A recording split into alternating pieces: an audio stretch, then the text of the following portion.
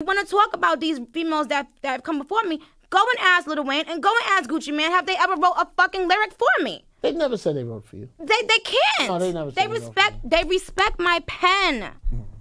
But they respect my pen, you know? And it's so fucked up that everybody on the inside of the industry knows that I write my lyrics and knows that I put so much weight on women writing. And then for one person to do something like this to me out of sheer weakness and passive aggression and just hatefulness and vindictiveness, because you got caught shitting on a person that was taking care of you for years and years, because you got caught shitting on a person who was taking care of you while you were paying for prostitutes and doing all types and stealing their credit cards and doing all types of dumbass shit. Hold up.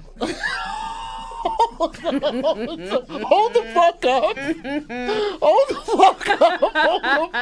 Hold the fuck up. How you go? Hold the fuck up.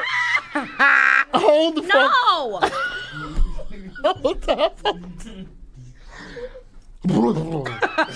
Bomb. If it was here, wait a minute. All right, listen. Hold on. And I tried to be so nice. Everybody knows I kept my mouth shut. Nobody's I paying. could have been a fucked up ass bitch to people. I said nothing. You're not paying for pussy. Wait a minute. Just wait a minute. Wait a fucking minute. All right. Ooh, it got hot in here. You know what? I'm gonna fly past that.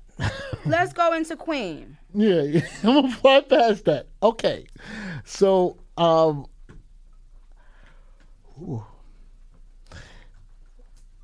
we talked about Gucci Mane, how you met him. Okay, so now Gucci Mane, Waka, you're in that camp, right? Sorry, Safaree. You're in that camp, and then There's nothing for you to be sorry for.